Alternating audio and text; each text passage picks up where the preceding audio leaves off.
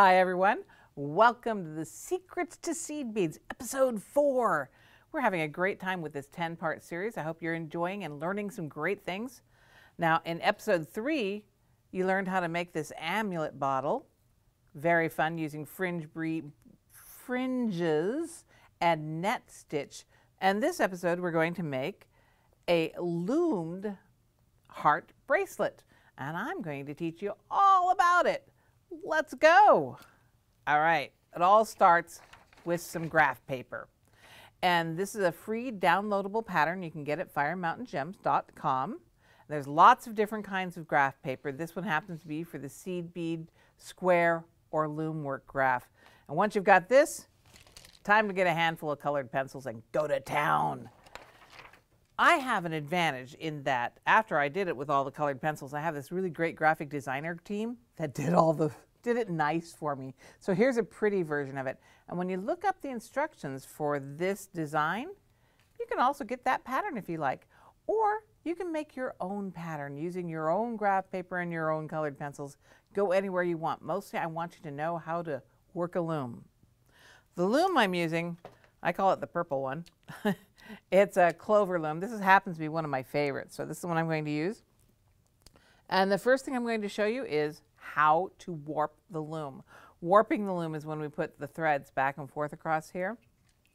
So I'm going to use my Fireline, which as most people know now is one of my favorites.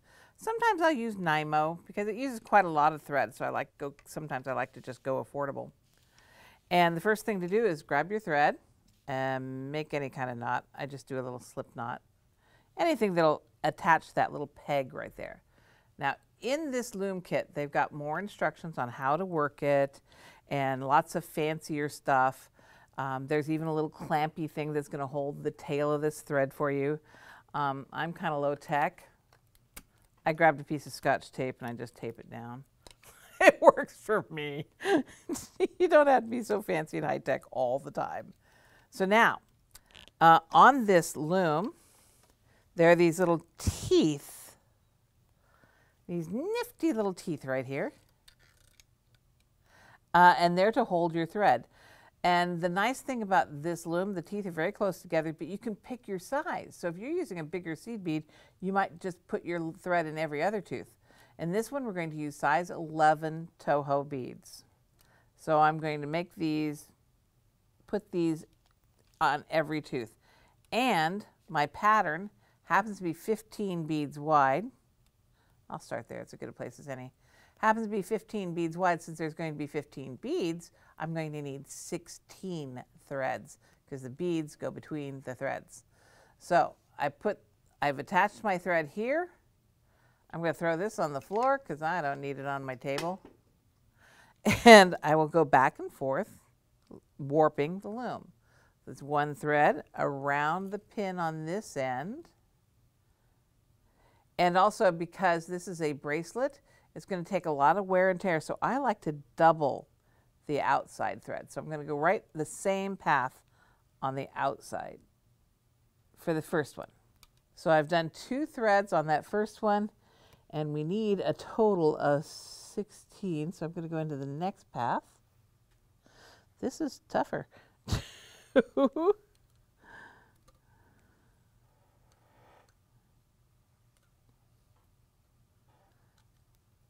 3,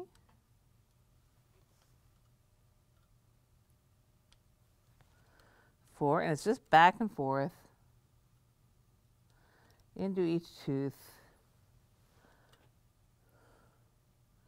around the peg at the end. And people find this really frustrating. Just easy breezy, back and forth.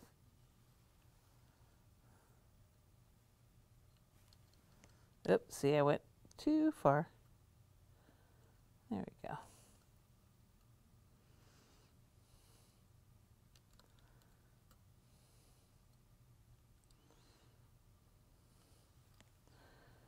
And don't worry about it being too loose or too tight, because we have a way to tighten it up after we get it all loomed.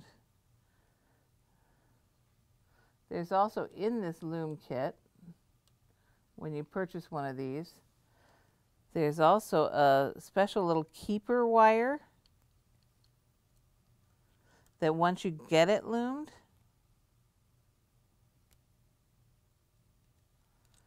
you can string that keeper wire through here to keep any of your threads from falling out. I find with this loom, the teeth are deep enough that it's not an issue, so I just don't bother. So how many have I done? Are you all counting out there?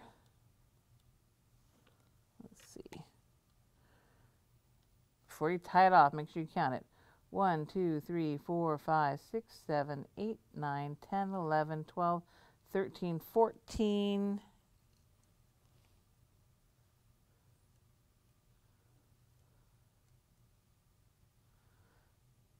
15, 16, and because that is an outside one, I will double it for a little extra strength.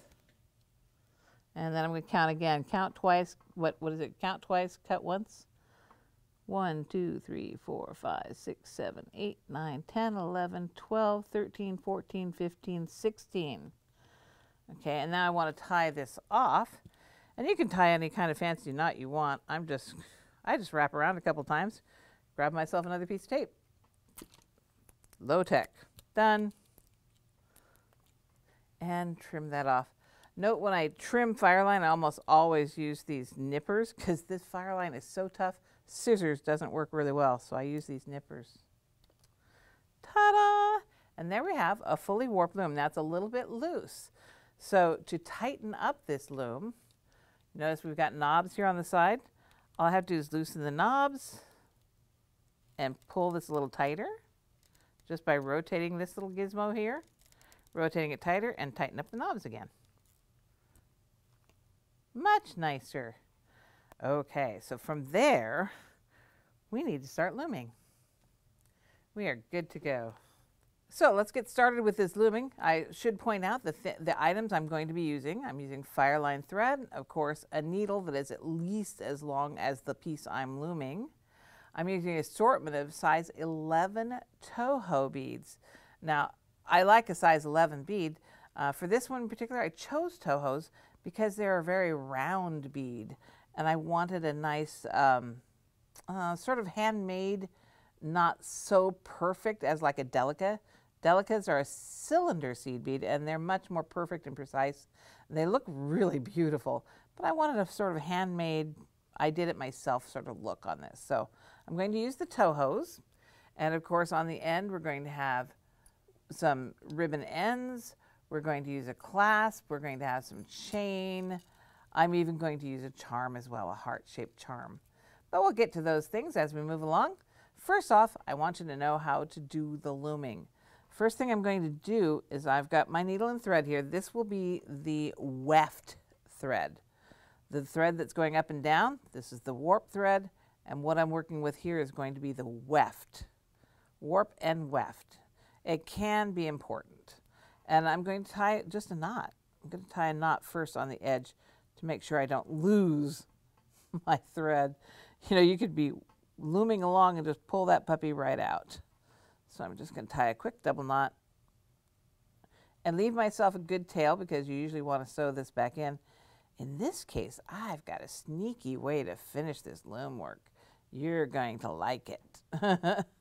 Okay, so the first thing in my pattern is a row of 15 yellow seed beads. So there we go. Pick up 15. You get to do all 15 at once. So pick up 15 seed beads.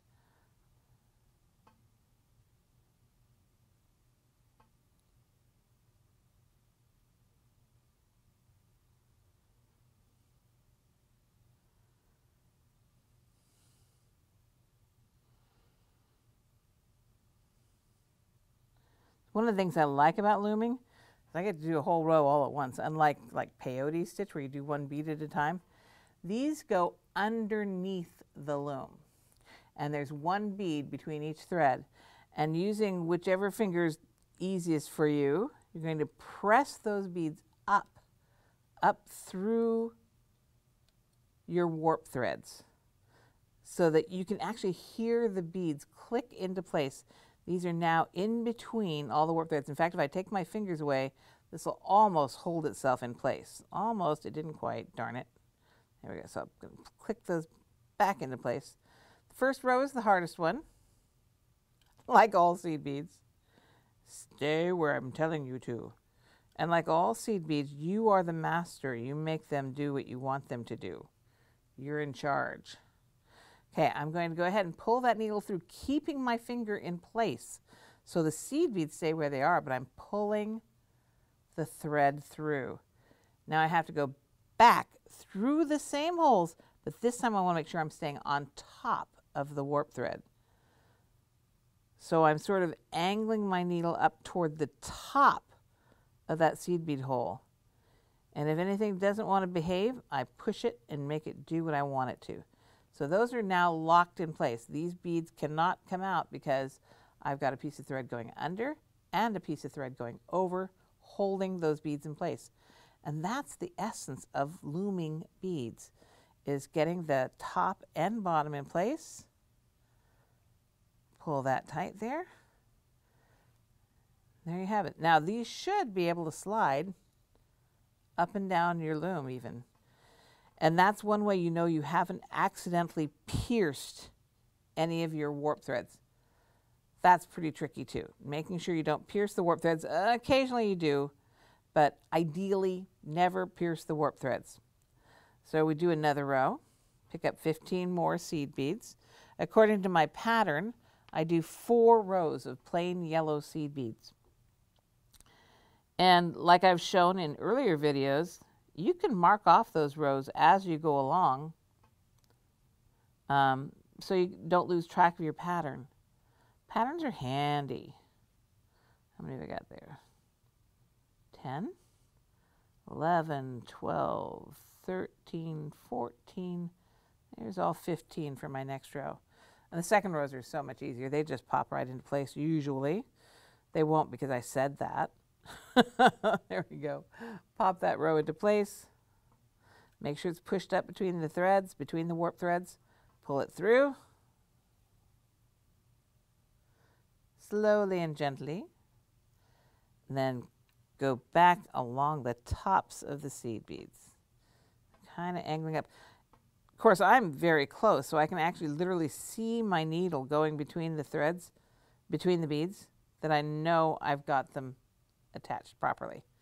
Pull that through. There we go. One row at a time. It's actually pretty darn quick because you get to do a whole row at once, not one bead at a time like much seed beading is. And after you keep on going with this, I'm going to show you where you get to. Oh, look! Magic!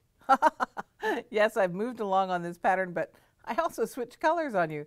This was yellow, and now it's pink. Sorry, but I have been following my pattern. And here's my pattern, and this is where we are right now. That's the last row I did.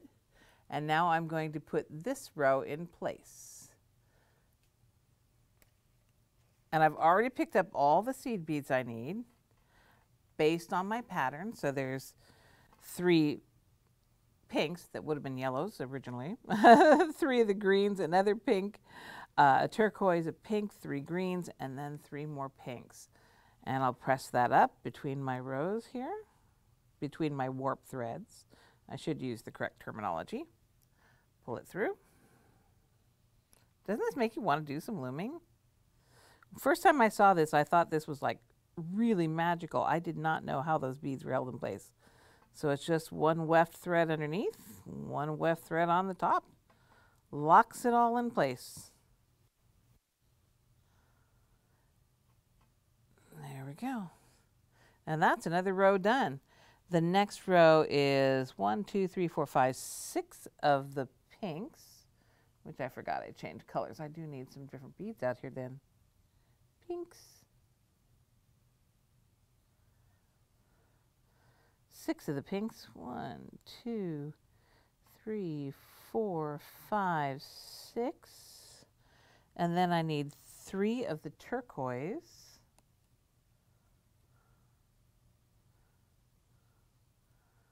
1, come on, 1, 2, 3, and 6 more pinks. 1, 2, 3, 4, 5, 6. And there's a whole nother row ready to go.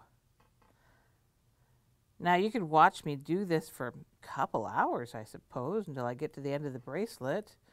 Or we could do some more video magic and go to the end of the project. So let me go through this one here. Oops. See, those don't want to be on top. There we go. All locked in place. No threads have been pierced.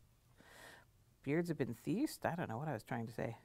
No threads were pierced.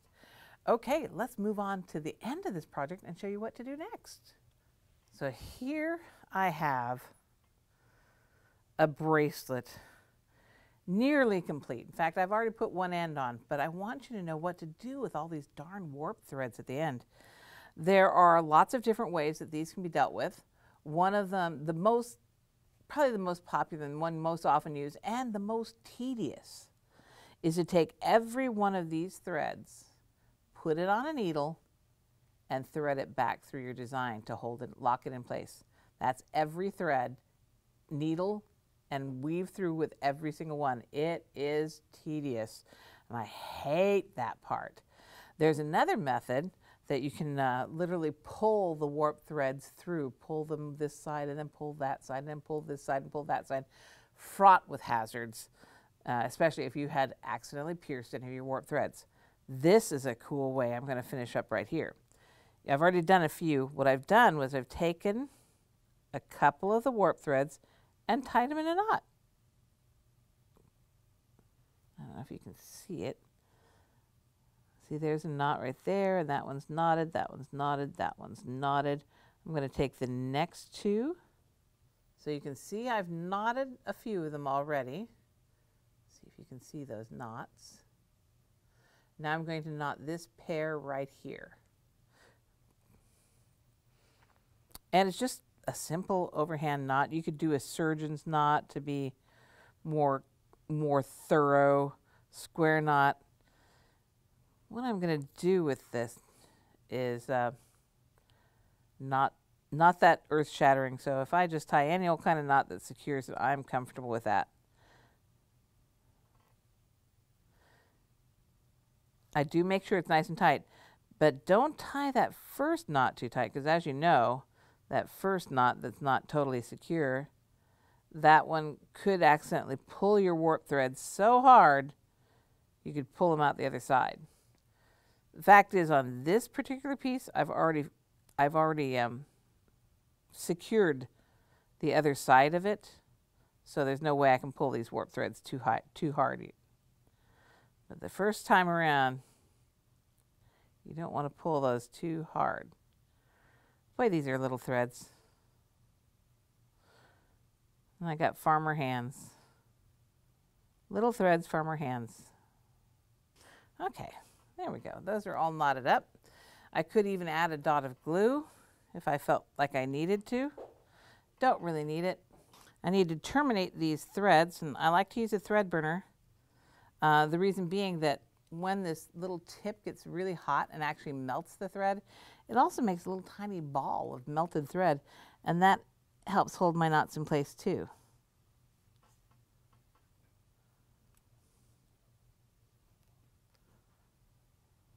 There we go.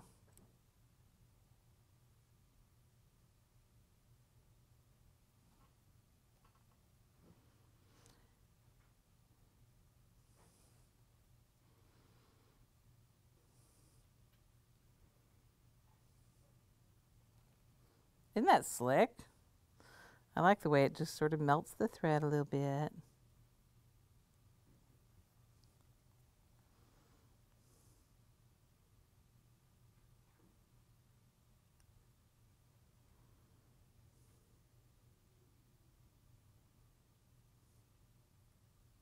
Oops, I think I just took the knot off of that one. There we go. And then, the reason I didn't care about how pretty or nice this is because I'm going to use one of these tube ends. This has a hole in the end of it, so my seed beads can slip right into that hole, and I just close the little latch on it, And the end of my bracelet will be done. So I'm just, oh, and there's a slot on the side too. See this slot on the side? I think you can see that. Okay, so all I have to do to finish this one is to slide that last row of beads into the tube.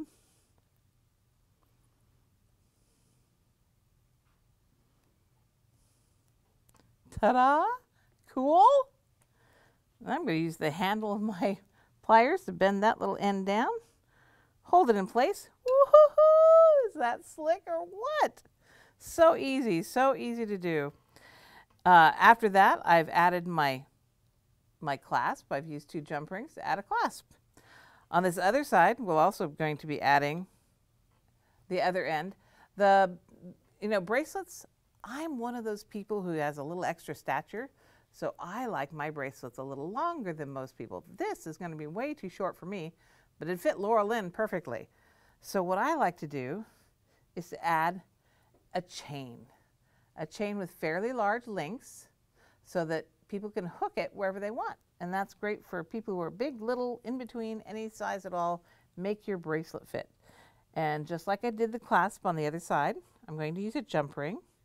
I have twisted it open, always with jump rings, twist open. Put on my chain. Put onto the end of this clasp. And twist the jump ring closed.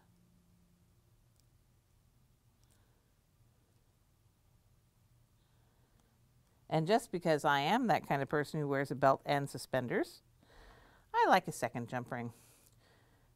I don't know about you, but when my jewelry fails, it usually fails at the jump ring. And that is because there is a gap in that jump ring. But if you use 2 jump rings, it's very rare for the gap to line up on both sides and allow this to come apart. Oh, but it'd help if you went through the chain. I missed the chain. I went through the loop, not the chain. Hang on.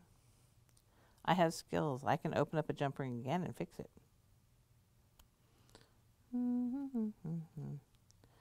Go through the loop there and go through the chain. Da da da da. Amazing. There we go. Ta-da! Now we've got this nice long chain that people can attach their clasp anywhere they like. But I want a little bit fancier yet. So I added a tiny little charm because charms are cute and why not? And again, I've got a little jump ring. I have twisted it open. I will go through the chain, twist it shut.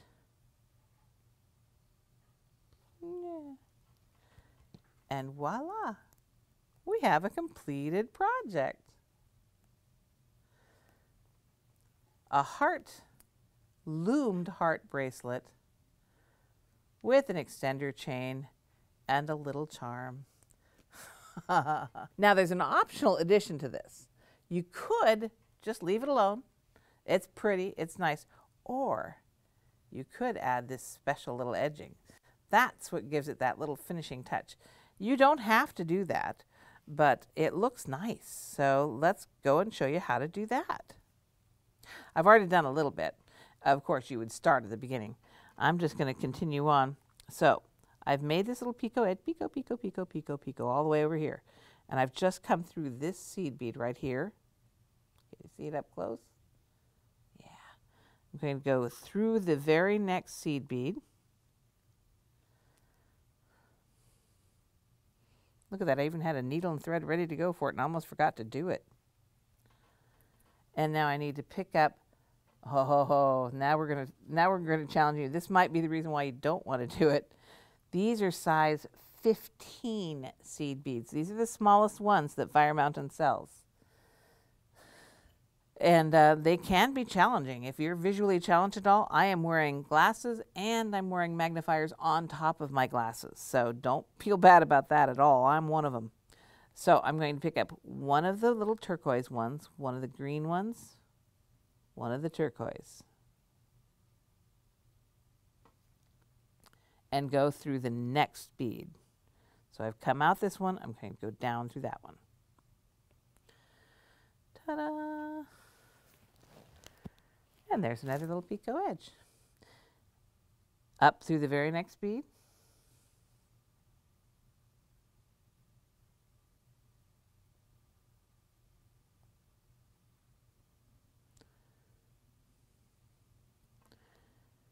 Add a turquoise, a green, and a turquoise, and look how itty bitty those beads are. Oof. Back down through the very next bead. Ta-da!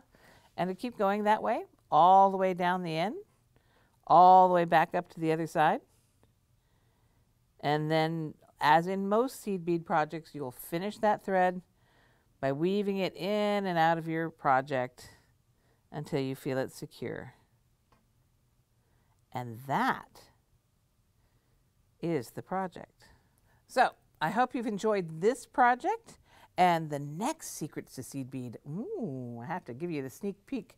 This is going to be the next one. We're going to stay with that heart theme, but this time it's going to be an even count peyote stitch. If you want to get into seed beads, you got to learn peyote stitch. You really do. So this is going to be it. I'm going to copy this one and make it for my favorite nurse. Isn't that a great idea? Can't wait. She's going to love it. Anyway, thank you so much for joining me for episode 4. I hope you join me for episode 5 and all of the other in the 10-part series, Secrets to Seed Beads. My name is Rose. Happy beading.